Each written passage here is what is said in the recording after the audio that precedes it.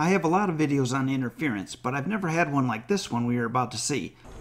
Interference and obstruction calls in baseball are the most misunderstood, and therefore usually the most contested and argued calls by coaches. Hearing the fans can be outright comical.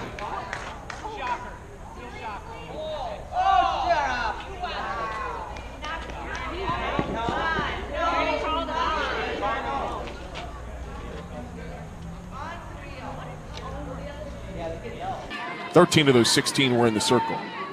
2-0. Shows bunt, lays it down up the first baseline, collides with the defender. Throw to first is in time anyway. Cadlip a little slow to get up.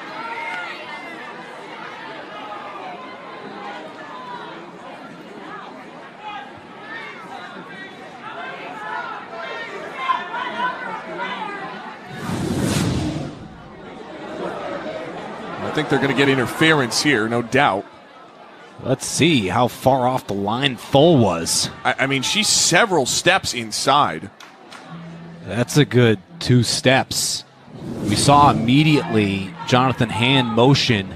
YouTube decided to recommend this video to me, and it was quite interesting, only the video I watched had all the comments turned off. Why, people?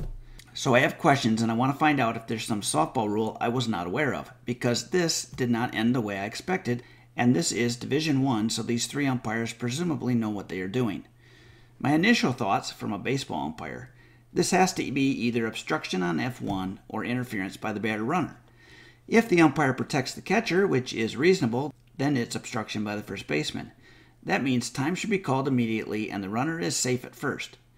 Other runners would be awarded bases they would have reached had no obstruction occurred.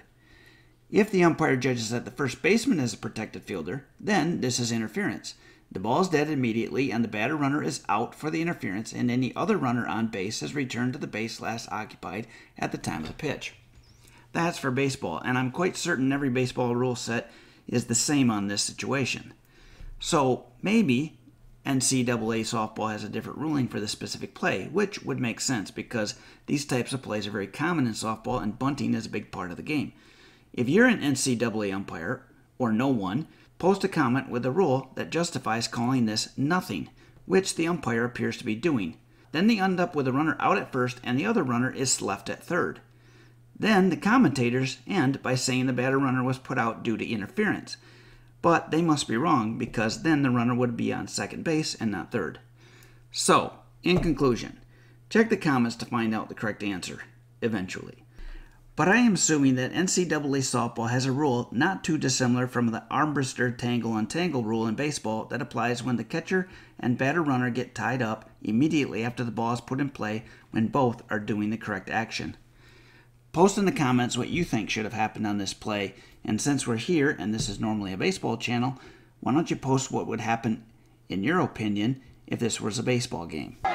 So, all things aside, Mattia is at third, with an opportunity to give Michigan the lead in the top of the 8th. So the Wolverines kind of come out with a benefit once the dust settles of moving the runner, despite an out being put up. Yeah, and shout out to Cadlip too. Not complaining, not throwing her arms out. Took a big hit too. Just popped up, and after a long discussion, batter's interference the call.